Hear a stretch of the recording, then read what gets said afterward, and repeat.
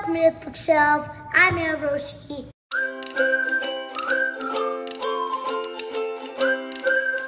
And today I'm going to be reviewing Welcome to Washington, Fina Mendoza.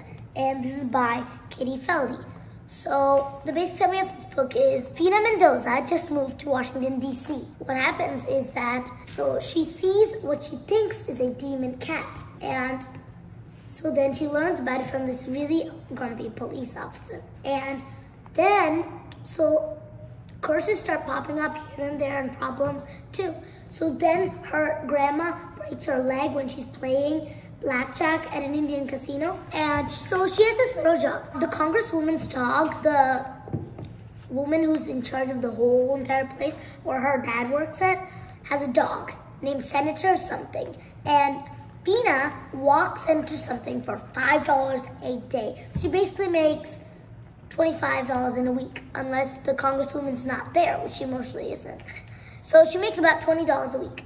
And what happens is that one time, Senator something bit off a replica of the Washington Monument off a little display in the National Hall because Fina had a squeaky toy that looked just like it. He thought it was a squeaky toy. And also, what happens is that her older sister Gabby and her are alone when her papa goes to visit our abuelita.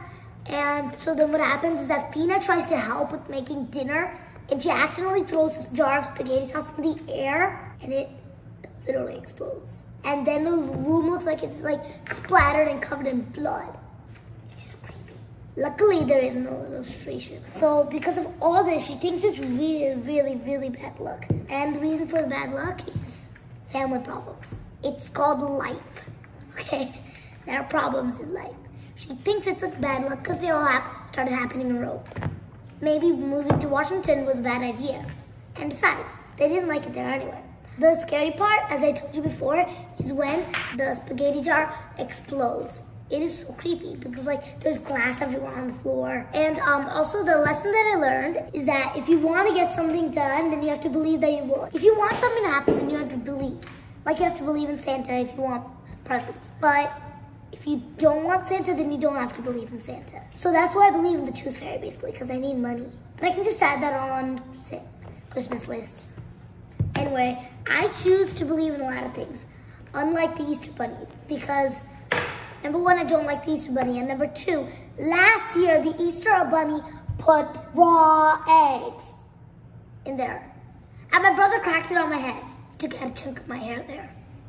Anyway, with that, I'll say goodbye and see you later.